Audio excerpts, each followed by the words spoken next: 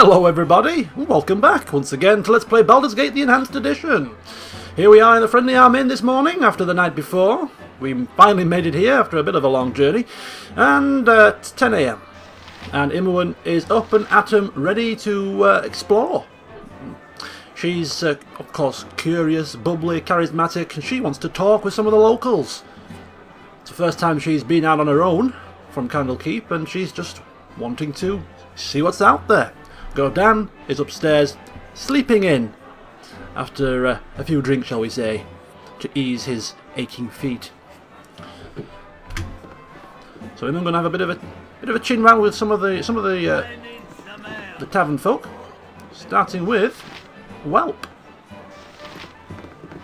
I need some ale. Ugh, look at these forks and tankards. This iron shortage shows no mercy on us drunkards and gormans. Imoen asking what's wrong with the fork and tankards. They've been made of iron, yet they bend under the weight of this inn's meagre offerings, and the handle breaks on my tankard to spill this rat's spit of an ale into my lap. Ugh. Nessie, get me another. Some more information about the iron crisis, not just weapons, but cutlery, tankards, everything is just no good. Pleasure to meet you. I hear there's a lot of money to be made in Nashkel. The people of the town are desperate for mercenaries. From what I hear, the iron mines are infested with monsters, and since the mines are the town's main source of income, well, they're rather eager to get things back to normal. Okay. Seems to be the dominating thought of the region is this iron crisis. Obviously quite a big thing. And here is a lone person stood in the corner. It's about time. Bring me another flagon of ale. Alright, so this is Dawn, obviously mistaking Imoen for a staff member, and she ever so politely is going to explain that he obviously has her mistaken for somebody else. Then why do you bother me? Be gone. Okay. I don't think she'd quite put it like that, but yeah, she's going to quickly retreat away from the rather nasty half-orc that he is. So he is called Dawn Ilkan, and apparently we may stumble across him again at some point. Okay.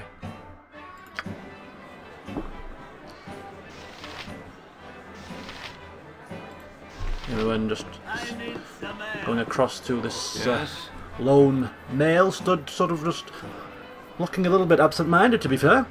Ah, a new face in this cloistered place. Stand by my side and let's talk for a while. Friendly face. Imoen always up for a bit of a talk, asking what brings him here. I was an apprentice blacksmith under Tayron Faerim in Beregost. With the iron situation being what it is, however, I thought I'd better head somewhere else. Waterdeep, maybe. Tayron's having enough trouble making a go of it as it is. So again, more reference to the iron crisis. Playing with I say playing, but you know what I mean. Affecting people's livelihood, the economy suffering. It's just one big tragedy, isn't it? Okay, so everybody else seems to be in couples. I don't think she wants to go and interfere with people who are already in conversation. This is the kitchen area. Yes? Hey, you stays out of my kitchen. You mess up my art. Someday, I was going to cook for the Duke himself. Bet you there's less fistfights in the palace, so you can enjoy a meal from start to finish.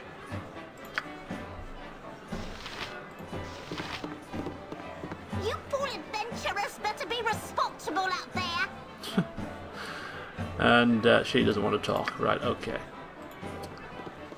So we got a some kind of a shelf there. We have a chest in the corner, but I don't anticipate looting the thing in the middle of plain sight. Okay, so we know that Khalid and Jaheira are here. We spoke to them yesterday, just before going to bed. So we'll speak to them when we're good and ready. This way.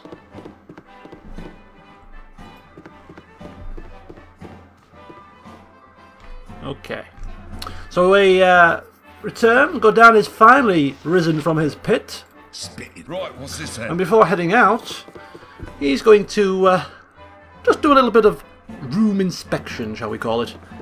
Make sure that we haven't been ripped off in terms of the quality of our room in comparison to the others. Okay, well, it's looking very good. Looking very good indeed. And what about your room, guys? Was it up to standard? Was it up to standard? Let's hope so. Oh, what's this, a chest? Upon his arrival at the Friendly Arm Inn, Godan couldn't help but purchase several flagons of bitter black ale to assist in soothing his aching joints following the long journey from Candlekeep. The malty stout flavours infused with a hint of caramel and finished off with a bitter aftertaste certainly hit the spot, and after his third flagon he turned his attention onto conversation with the new arrivals. He was under the impression that Montreal and Zar were friends, assuming that the mere silence during the journey was a result of tiredness. However, the scathing looks that they shot each other over the table suggested that they weren't quite so comfortable in each other's company. Alright, so here is a character here, Unshe. You cannot get better than the stability stone walls provide. Have you heard? There's a rogue ogre with a belt fetish to the south of the Friendly Arm Inn. I had to bargain my new girdle of piercing for my life out there. Wasn't even interested in an autographed copy of my book. Hey, if you can get that belt back to me, I'd be mighty grateful. Okay, so a rogue ogre. And that is Unshe, a dwarven cleric. Has, I assume it's a her, has her belt. Yeah, it's a her. Right, well, we'll keep an eye out. So just south of the Friendly Arm. Godan will continue with his room inspections.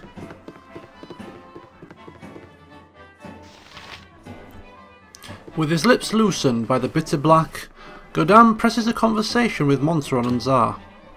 He tries to glean information about the couple's past, but is cut off quite abruptly by Montreal, who threatens to punch his lights out if Godan doesn't change the topic of conversation, and from the thunderous look in the halfling's face, he certainly isn't joking.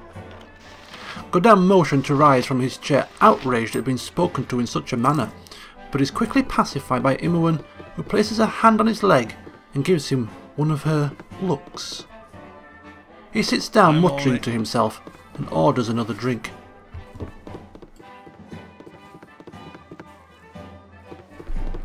In an attempt to lift the sudden tension in the air, Imoen asks Zar about their interest in the Iron Crisis, and in particular their urgent need to head to Nashkel.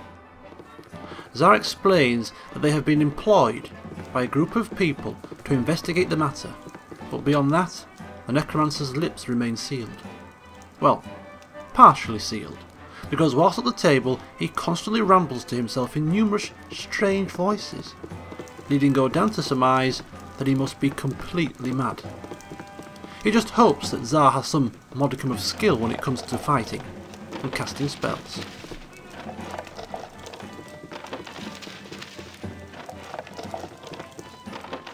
Brief introductions with Khalid and Jaheira, a serving of beef stew, and one bitter black later, and it was time to retire for the day. 2 separate quarters were ordered, and Godan was mightily impressed with the large airy rooms on offer, and even more so by the soft beds in which he quickly sank into. Despite the comfort of the inn's beds, it took Godan some time to drift off to sleep, as his mind constantly returned to the events that transpired the night before, and he half expected someone to burst through the door, eager to take his life again. The bitter blacks worked their magic, however, and eventually he drifted off to sleep.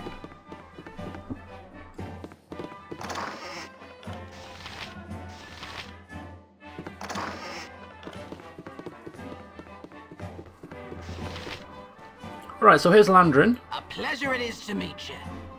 Hey, I got a teeny bit of a spider infestation happening in my cellar in Beregost. I was on my way to the gate to get some poison, but this would be a lot easier on my legs. You'll know the house when you see it. Straight to the west of the Jovial Juggler Inn. Bring back their bodies to prove you've done the job, and I'll give you 100 gold pieces. If you could, please bring my husband's old boots and my old bottle of wine back as well, and I'll throw in something extra. So also another quest here. Landrin's Possessions. A gnome.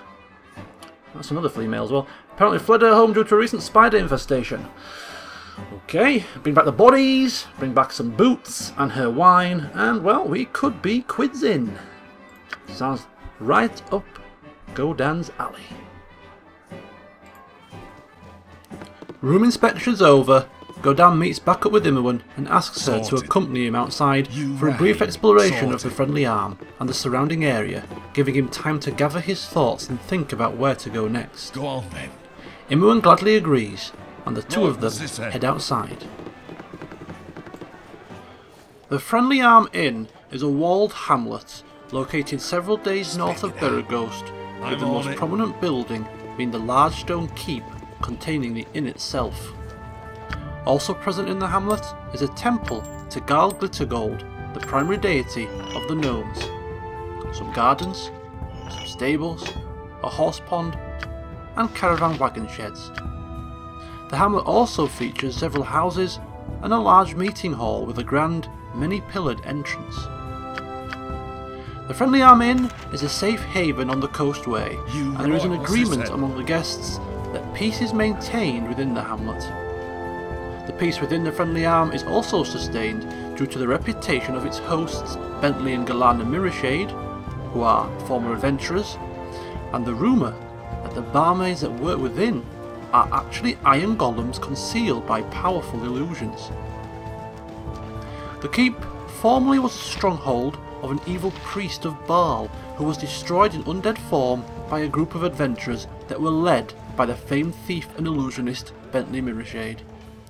Upon clearing the keep, he set his comrades to work, converting and renovating it into what it is today, a fortified way stop providing shelter to travellers on the coastway. The fabled peace within the Friendly Arm was breached recently when a murder occurred. The murderer was apprehended rather quickly with the magical assistance of a mysterious cloaked figure. Gossipers say that they could have sworn that the figure was none less than the Archmage of Waterdeep himself, Kelban Blackstaff Arunson. This rumour compounds the theory that Bentley can use his contacts from his adventuring days and call forth aid from powerful persons, and even that some sort of gate or portal exists within the Friendly Arm, perhaps in the cellars of the inn itself. Right, so before heading out and exploring the surrounding area around the Friendly Arm Inn, allowing Godan a little bit of time to think about what he wants to do next, speaking with one of the guards first. Sort of ran in last night without speaking to them, hell-bent on getting some rest, finding the inn so we could have a drink. This morning, we have a bit more time on our hands. I should have joined the army. Welcome to the Friendly Arm. I trust you know the rules of conduct within. Rules of conduct? We weren't made aware of any rules. Perhaps rules is a touch too formal. It is unwritten, but accepted, that while herein you will act with the utmost of civility to all other guests, this is neutral ground, and all grievances are left at the gates. If the grievances come in, then you will go out. Enjoy your stay. Oh, Godan's in luck, isn't he? Grievances? We haven't brought any grievances to them. Theft? Perfectly fine. Spit it out. Godan bids the guard a good day and sets off on his exploration of the grounds surrounding the hamlet. He's barely a few paces into his stride when he notices a glinting object at the foot of a tree. Wow. Look at that. Tiny, tiny little nook here. How small is that? Obviously in the original Baldur's Gate you didn't have an inspect key, so finding these little hidey holes here will have been extremely, extremely difficult, now impossible. So, wow. Sorted. In some form of a ring.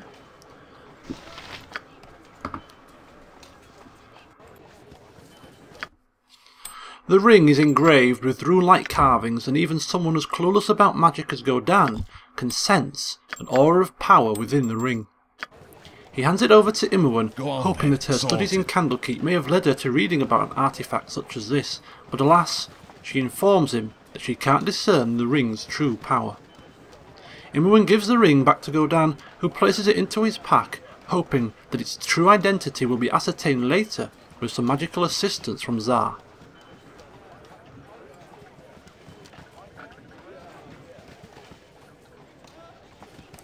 The pair continue on their journey past the exterior walls of the hamlet in silence, the both of them clearly enjoying the fresh air and the opportunity to enjoy the delights of the outdoors.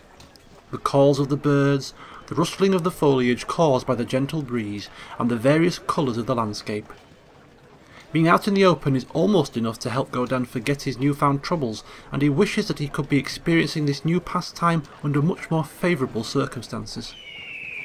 He tries to push the negative thoughts to the back of his mind so that he can simply enjoy the current moment, but just as he does so, the tranquility is disturbed by a loud shout in the distance. Oh, so here we have Hobgoblin. Sorted. I'm on it. Oh, and here he comes. You rang. Uh-oh. I've done had enough of this. Uh-oh. Getting a bit frisky there, going after Imoen. Oh! But Godan, I think, might have just clipped him in the back. Let's have a look. Yep, 10 damage. He turned to go after Imoen. Godan chopping him in the back. Go on then. Right, what's this then?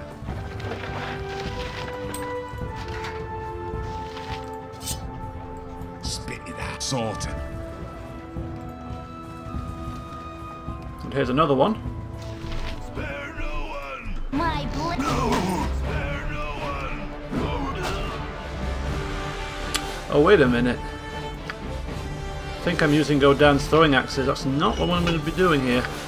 Wasting them against weak opponents. You rang. Sorted. Number one lesson. Make sure you have the right weapon selected before you go into battle. Right, what's this then? How can this be? Hobgoblins on the road just outside the friendly arm inn? This place is supposed to be a safe haven. What kind of safe haven allows its patrons to be accosted by goblinoids? This will certainly be reported to Bentley on Godan's return, and not to mention he'll be seeking either a discount or a reward for dealing with the threat. Maybe Bentley should put his iron golem barmaids to better use than simply strutting about the inn trying to convince the tavern folk to part with further coin by fluttering their eyelashes. Just as Godan's shock at being attacked on the road subsides, he can't believe his eyes. Another group of hobgoblins. You were sorted. Go on then. Okay, here's another one. Woof. Nice. Oh, and another. Spit it out. I'm on it. Bentley Mirrorshade really should employ some patrols around here. A few unsuspecting guests wanting a morning stroll getting attacked by hobgoblins is not good for business. Get over here.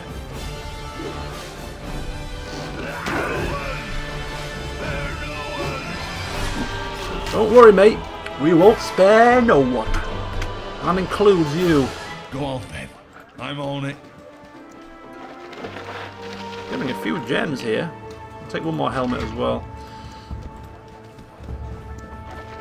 The reason why I'm not collecting the leather armour is that they're so... I think they're worth like 1 gold.